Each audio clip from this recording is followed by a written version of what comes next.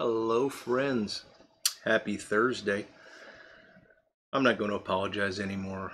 I just forgot to make a video yesterday on Wednesday, so I am sharing with you today in my Briar Spirit pipe, commonly smoked on Thursdays. I am sharing what is very close to my last bowl of Haunted Bookshop. I got here the big tub of Haunted Bookshop, and as you can see, it is pretty darn close to empty. I probably have 2 to 3 bowls left. Now, I talked about this last week, and folks started making all kinds of helpful suggestions, and I appreciate them, but I know I can get tins. I'm not going to buy tins. In my opinion, an 8-ounce tin costs almost as much as a pound in bulk, and that's just a waste of money from where I sit. If you like your tobacco in tins and you want to buy it that way, that's fine, but the amount I smoke, I just can't justify paying that amount for tins. I know that some places other than smoking pipes have it in stock. I like to buy from smoking pipes, so I'm not going to do that. And yes, I do have a lot of Haunted Bookshop in my cellar, but I have a rule, which is that's for when I retire, and I'm not going to touch it. And that's a rule I'm not going to break. I joke a lot about how I buy these bags and they very seldom make it into jars and all that, but once it gets into a jar, that's it. It doesn't get touched until I'm retired, and that's what I'm smoking. So, that's just me. That's my rule. That's how I live. And I'll get by. I gotta get a different tamper. Excuse me. Where is it? Here we go. I actually packed this a little too tight. When you get towards the bottom of the tub, it's a lot of finer flakes that have broken up and stuff, and sometimes it packs a little too tight. I think that's better. Now where to put my lighter?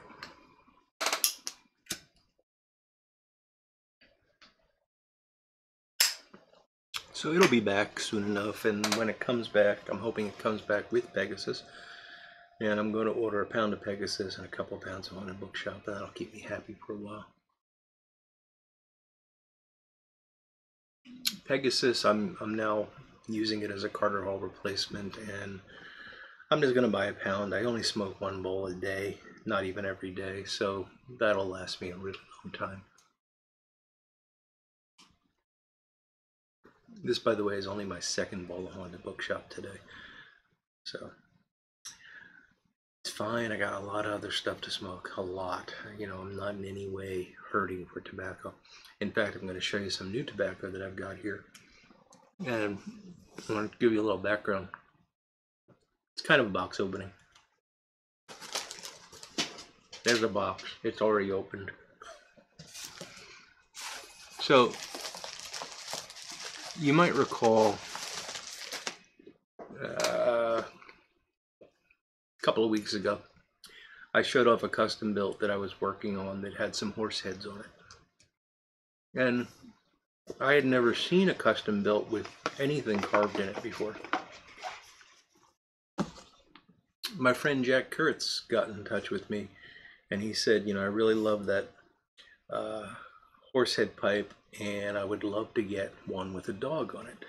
Now, Jack is, I've told you about Jack before. He's a great guy. He's in his, I'm sorry, Jack, if I got this wrong, but I think he's in his 70s.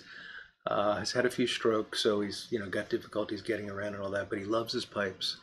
And the other thing that Jack loves dearly are spaniels, and he raised spaniels. He talks to me about them very often. Jack is a dog lover, and he said he would love to get a custom built with a dog on it, and he's been looking for one. So I mentioned that in a video,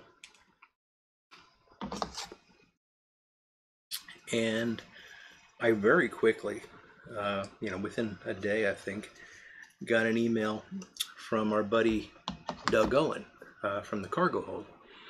And Doug said that he just happened to have a pipe with a dog on it. Now, I had only mentioned that Jack was looking for a pipe with a dog on it. I hadn't said anything about spaniels.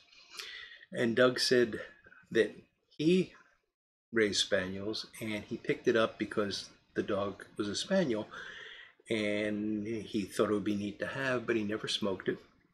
And he offered it for me to get for Jack.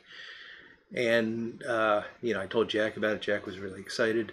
I went back to Doug and I told him about Jack and I told him how excited he was. And I said, how much do you want for the pipe? And Doug, being the incredibly generous guy that he is, he just said, I'll send it to you.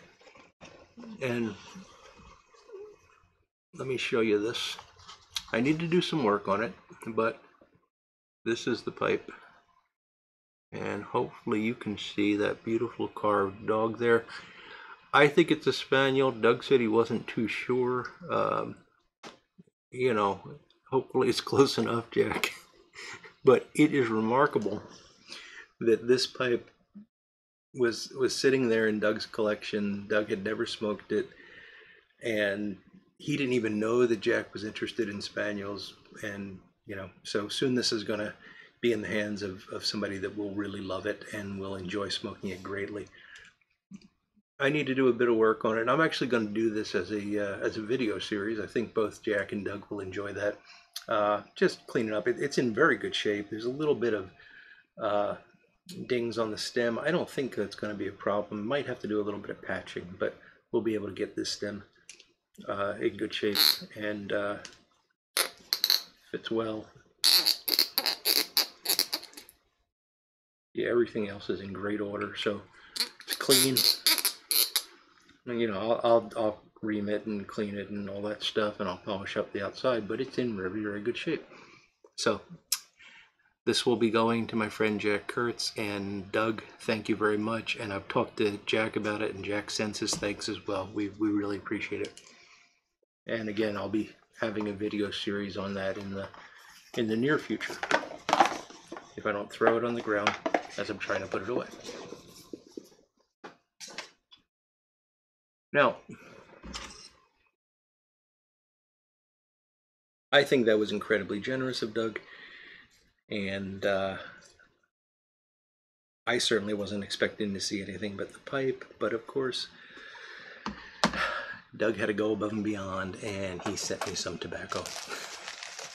And it's all cargo hold tobacco, and I'll share these with you. This one is called Cumbria Flake, and hopefully you can see through the bag. Very nice, sort of loose flake.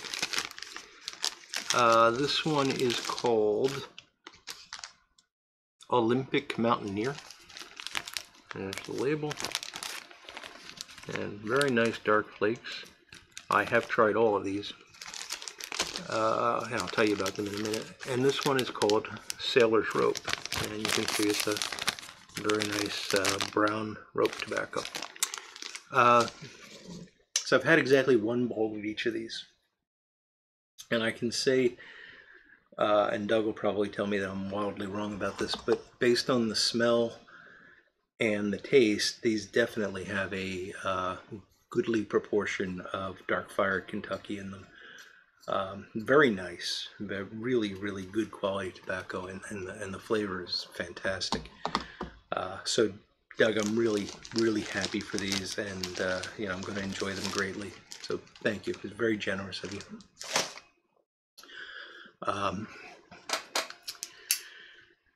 It's just kind of funny to get these tobaccos and not be able to look them up, because so I don't even know what the components are, but they're delicious. All three of them. The rope took a little bit of drying time.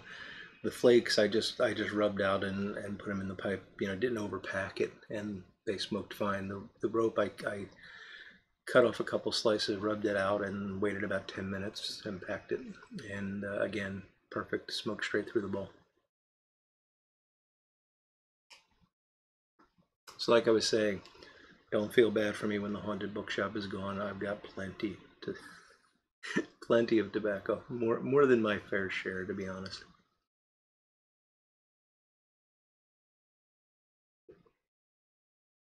it's just every day I'm just amazed at the generosity and kindness of pipe smokers, folks in this community, but pipe smokers in general.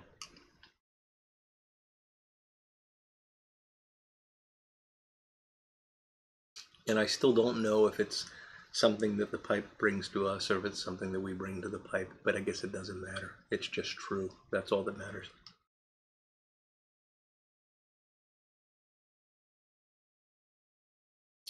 So I got a couple other pipes on the bench. I'm actually finishing up a video series. It probably won't post until for another couple weeks because I got to do video editing, but it's a pipe that I've been working on for our friend Johnny Ford, and Johnny, it's nearly done. So I'm pretty excited about that one, and it's going to be a fun video. It's a kind of a challenging restoration job, and you'll see what I mean.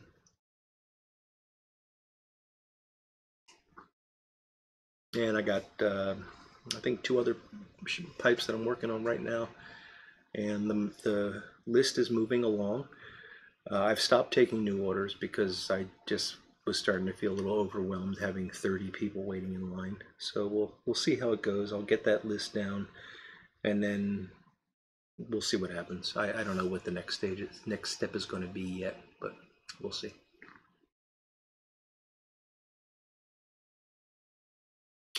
So it is Thursday, so tomorrow night is Virtual Pipe Club, and we will have a Virtual Pipe Club with just me, and I hope you join us. We always have a good time with that. We'll smoke some tobaccos. Maybe I'll smoke some of these cargo hold blends, and we can talk about those.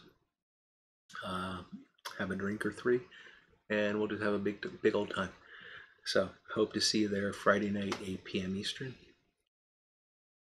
And that's about it for today, guys. So I'm gonna get back to work before I get in trouble, and finish up my probably last bowl of Haunted Bookshop for the day and move on to something else, and hopefully have a relaxing evening ahead. Hope you're having a great week. Looking forward to the weekend. I hope to see you on Friday night, and wish you all the best. Till we speak again, I look forward to talking to you all again very soon. Bye now.